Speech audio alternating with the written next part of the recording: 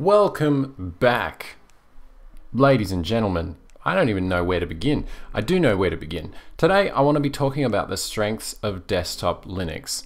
When it comes to what this channel has been about for such a long time, it has looked at all kinds of Linux desktops in their various myriad of iterations, whether it's been all of the countless Ubuntu derivatives, whether it's been the bare bones Arch Gen 2 systems, whether it's been some of the more recent movers and shakers like Elementary and Pop! OS. The Linux desktop landscape has changed significantly since I first started this channel almost 10 years ago by the end of this year. And so what I wanted to do was I wanted to kick off a series that talks about the case for different desktop Linux operating systems. And today is just going to be kind of the opener to this series, a short exposition as to why I think desktop Linux has strengths and a place in the current marketplace of computer operating systems. And there's some very specific examples that I'm going to draw on through this video. But first of all, I'd just like to thank all of you who have stuck around with this channel for such a long time and seen it go through several iterations. I hope you enjoy its latest iteration, and I'll be doing my best to kind of give a slightly broader perspective maybe than what I have done with distro reviews and all that kind of thing in the past. I feel like the landscape of desktop Linux is changing, and I think we need to grow and mature as a community as the Linux desktop grows and matures. So without further ado, we're going to get into the strengths of the Linux desktop.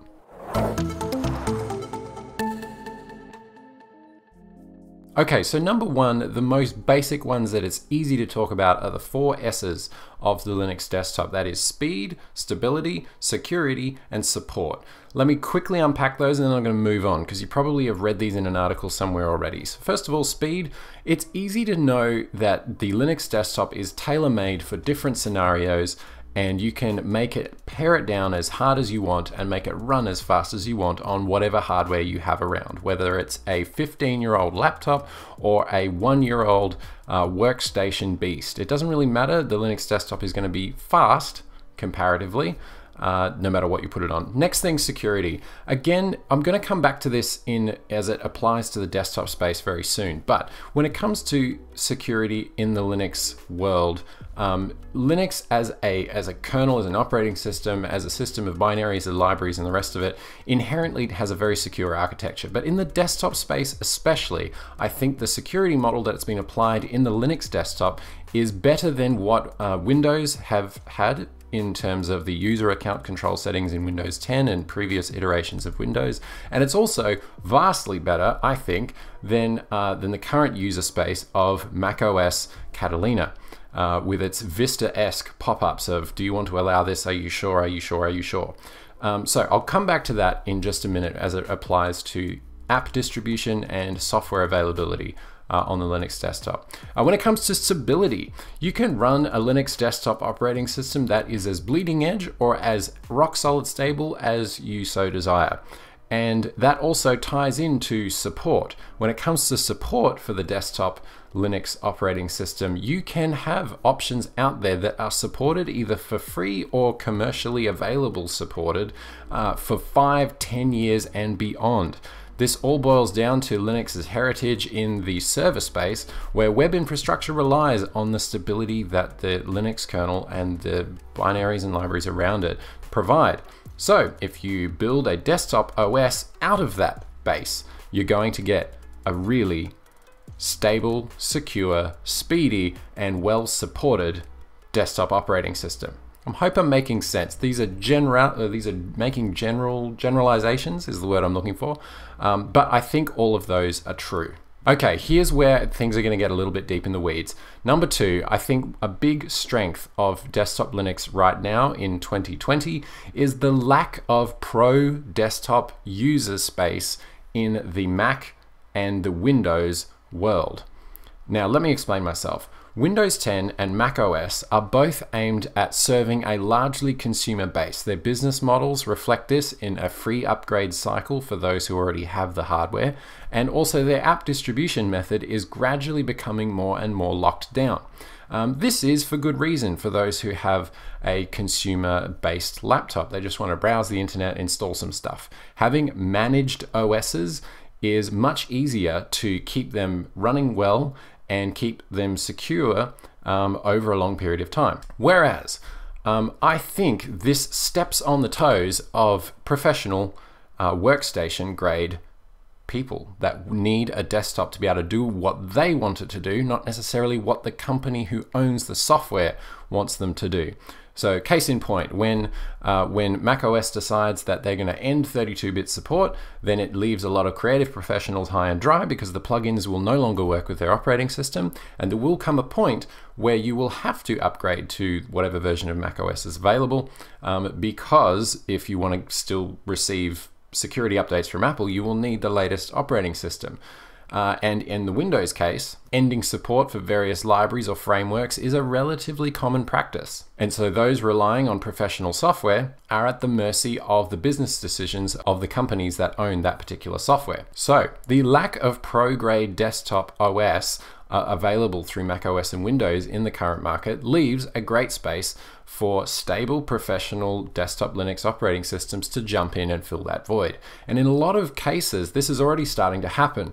When you look at the creative professional industry, and especially in the video editing, filmmaking, and animation space, more and more workstations, animation studios, and film studios are turning to Linux workstations to provide professional desktop features to their employees.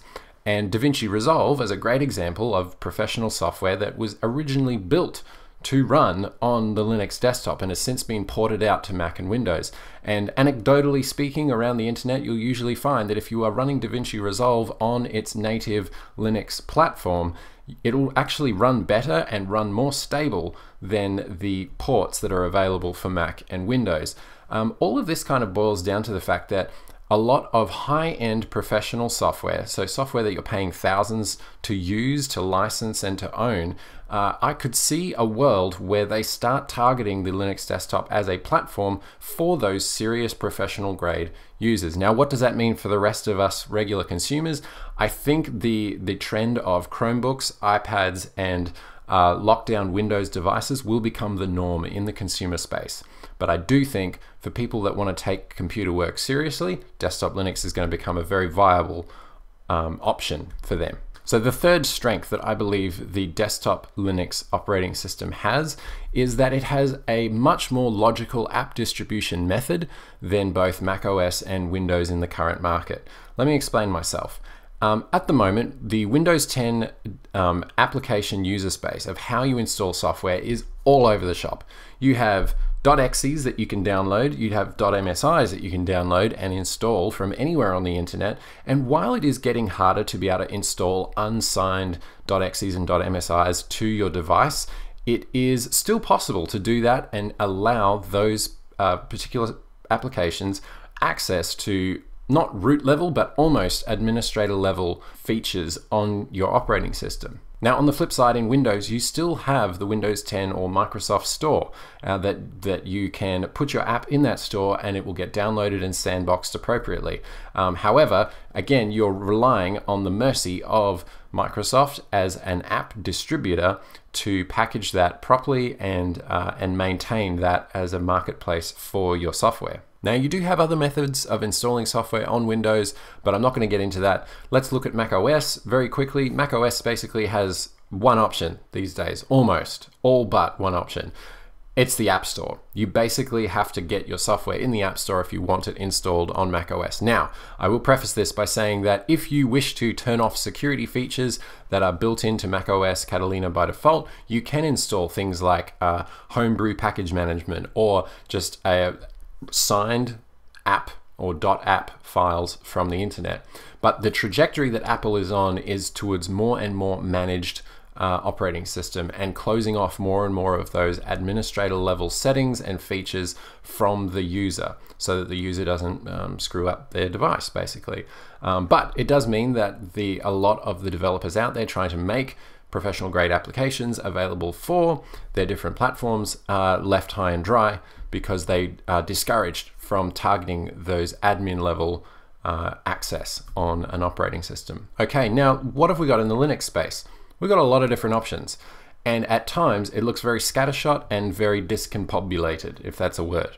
But this is the simple version. You've got package management. It's been around forever, and it's a very, very efficient way of installing software, keeping your system up to date, and installing stuff with a minimum amount of extra cruft accumulating on your system. Then you have the more secure universal application install methods. You have AppImage, you have Flatpak, and you have Snap packages. All of these have different abilities and features and pros and cons. But the beauty of this is that, wait for it, your applications are not tied to the version of the operating system that you are using underneath it. This means, in theory, you could have a rock solid, stable operating system that is going to be professionally supported by the company that offers it for 5, 10, 15 years and still run up-to-date, secure software sandboxed in your operating system, and it just keeps rolling on and updating without affecting any of the other elements in your OS. This is a killer feature that I don't think a lot of desktop users realize that Linux has. Now, in the server space and in the infrastructure space, this is very important, which is why things like Ubuntu's Snapcraft team and Snap packages as a whole work incredibly well in that environment. But their application on the desktop side of things, I think, is only just getting recognized. But with better security permissions, better control over access to the system, and an easier development target base means that potentially more software, professional grade software, be it open source or otherwise, can make its way to the Linux desktop with minimal developer effort. Now, we've come a long way in the last few years, and I think my fourth and final reason that I think is a strength of the Linux desktop is that we've come a long way in the last few years attracting developers to our platform. And big players, even Microsoft, have helped to a degree in this transition. A lot of big professional software is available now on the Linux desktop because of all the reasons that I just explained before. But the most notable absences from the Linux desktop are the Microsoft Office 365 Productivity Suite, the Adobe Creative Cloud Suite, and depending on who you are, a lot of people really like the Affinity Designer applications, and it would be great to see them come to Linux as well. But there are a lot of professional players out there who have ported or migrated or started developing their software for Linux because guess what? That's what their developers want to use. And we're seeing great uptake from OEMs such as Lenovo wanting to ship Fedora on select workstations. There are workstations out there from Dell which can ship with Ubuntu, and there are a myriad of excellent OEM manufacturers of Linux specific hardware. What I'm hoping to do over the coming videos is look at different examples of the Linux desktop in its current form. There are a lot of excellent projects to admire and to learn from, and hopefully by looking into these we can showcase some alternatives here on this channel for what might suit your particular needs. So whether you're a gamer, creative professional, developer, business manager, I don't know, whatever it is, hopefully you can find helpful stuff on this channel. And over the coming weeks or whenever I can get these videos out, we'll be focusing on some of the biggest players. Players like Ubuntu, Pop! OS, Fedora, the ones who are doing the biggest amount of legwork in the desktop Linux space. If you have more strengths that you think the Linux desktop has as a desktop specific operating system, then let me know down in the comments below, and as always you can find me on Twitter at InGalactic. But welcome to the channel if this is the first time you're here, and if you've been here from the start, big props to you, and if you've come somewhere in the middle, it's been so good to have you on the ride. I hope you've enjoyed the video. I'll see you in the next one. Hey, Blaine here. Thanks for checking out the Infinitely Galactic project. Look, if you want to find more videos like this, then definitely go check out the channel, subscribe if you're new, turn on notifications, all that good stuff, and you can chat with me on Twitter at InGalactic. See you in the next one.